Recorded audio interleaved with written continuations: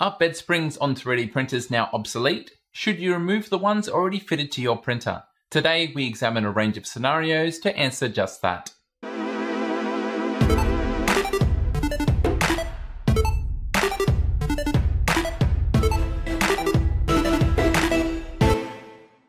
For a long time now, FDM 3D printers have used compression springs to suspend the bed and provide a means of adjustment.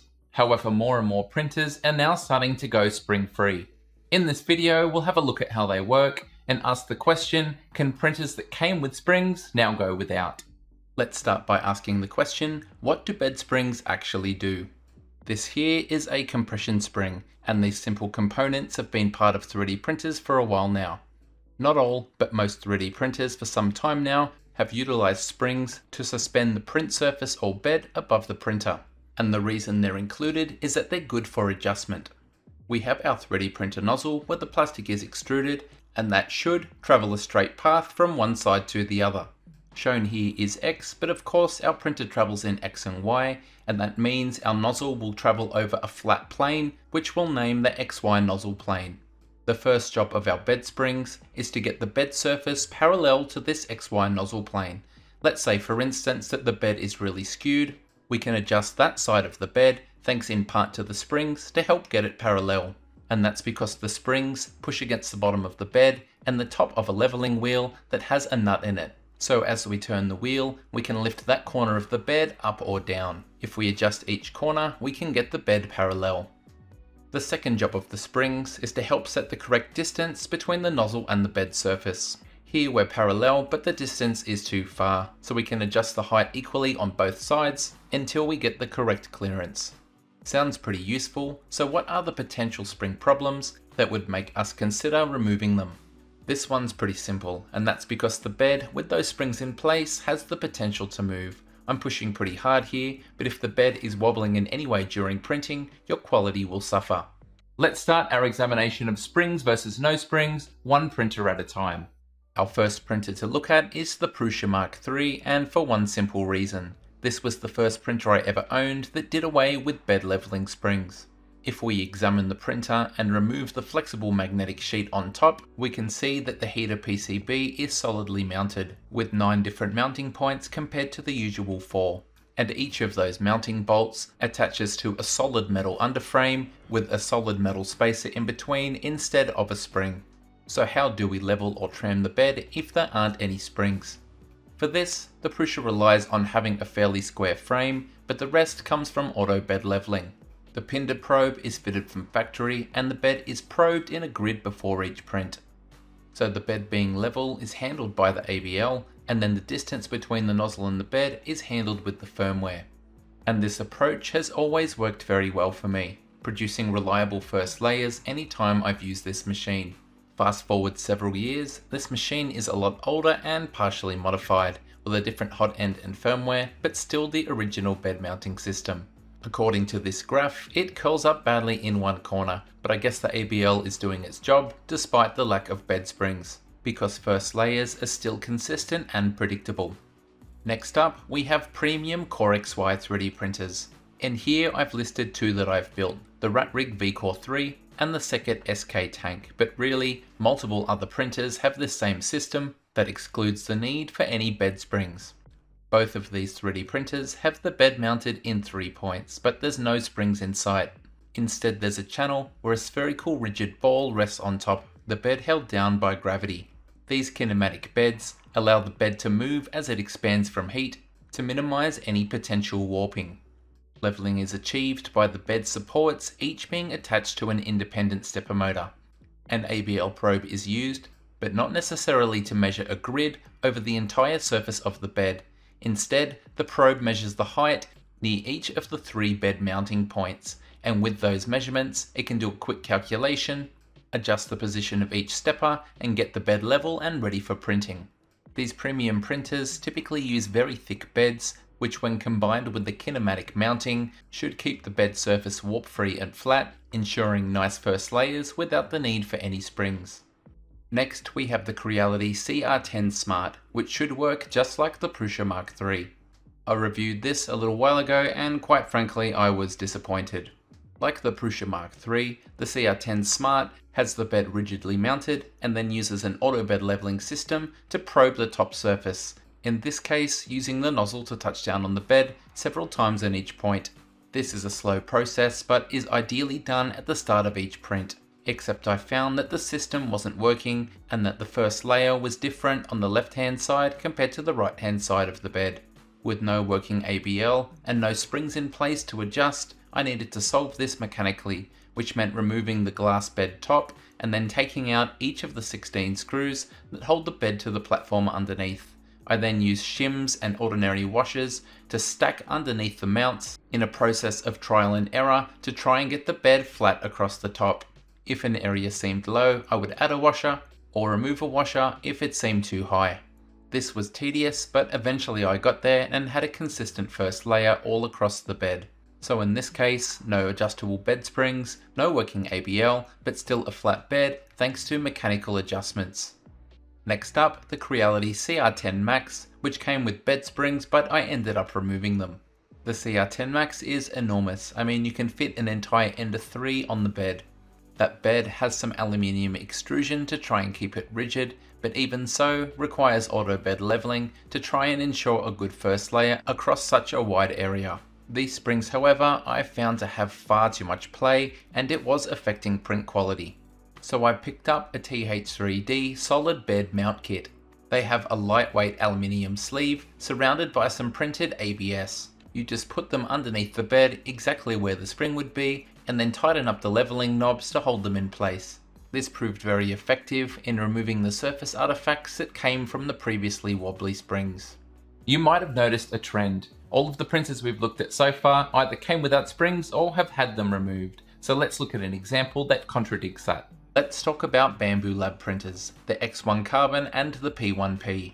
These two printers have been incredibly disruptive to the 3D printing market, capable of high speed, yet still retaining excellent print quality. And best of all, they remain user-friendly. Both machines have nozzle touching based auto bed leveling systems, and the X1 Carbon also has a micro LiDAR to scan the print area before it begins.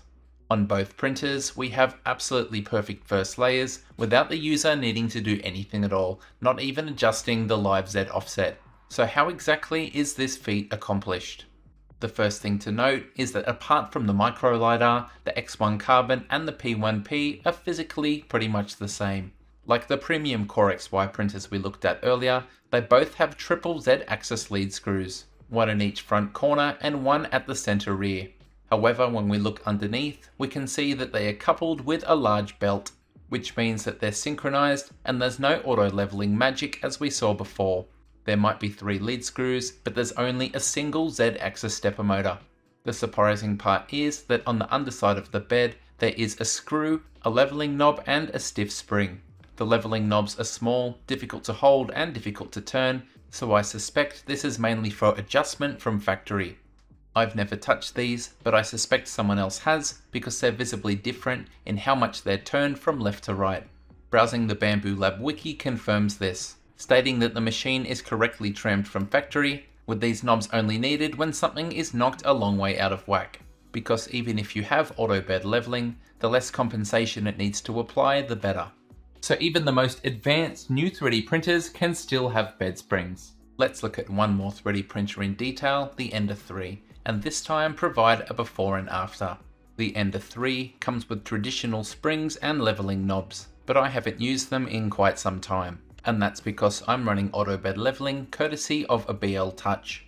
Lately on this machine, I've had some inconsistent layer stacking. Z-wobble fixes didn't help it, and we know there's a little bit of play from the springs, so let's eliminate them and see if print quality improves.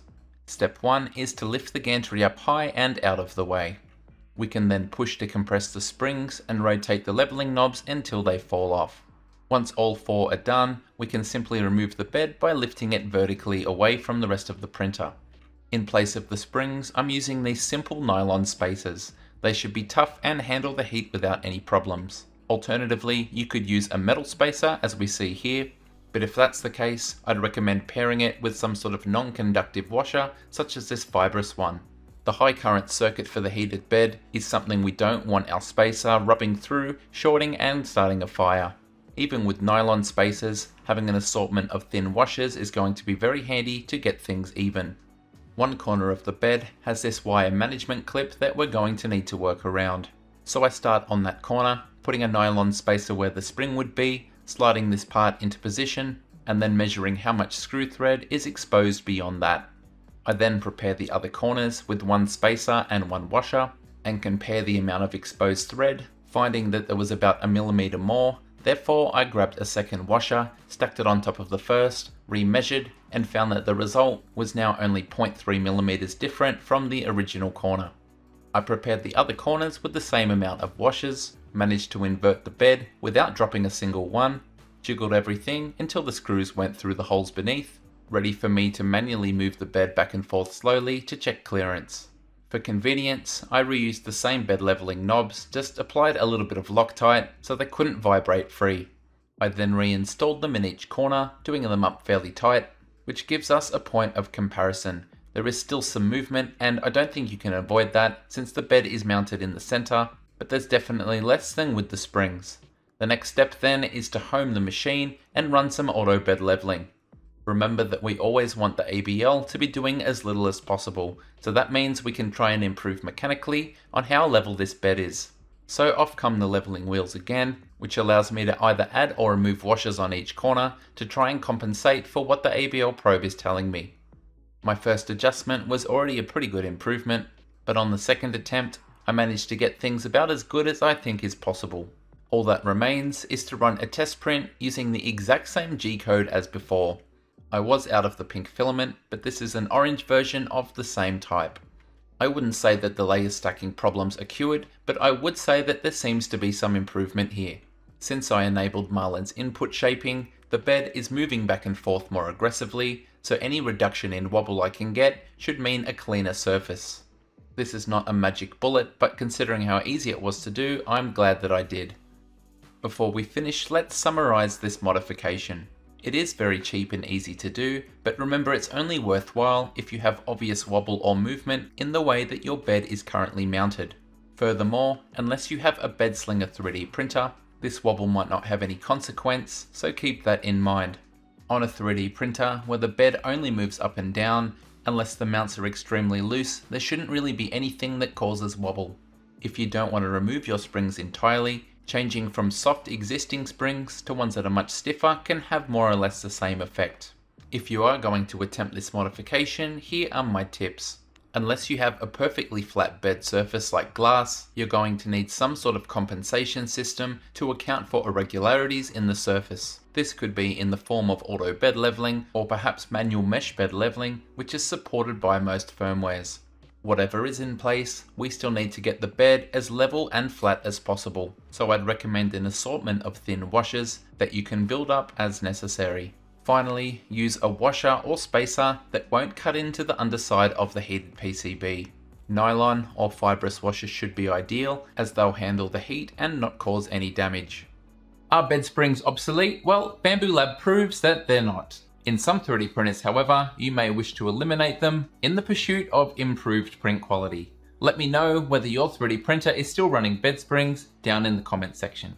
Thank you so much for watching, and until next time, happy 3D printing.